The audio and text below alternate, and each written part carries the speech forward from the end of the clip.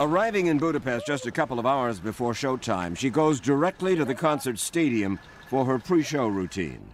In her dressing room, she settles down in front of a mirror to do her own makeup. As for her distinctive wigs, she says she's always handcrafted them.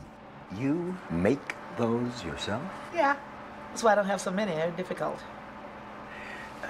You and who else? Who helps you? You said the hair comes from... Africa. From Africa. A lot of it's Italian hair. I've been doing these wigs for all my life. I've always done my own. That's why they've always had, like they didn't come off the rack, so to speak.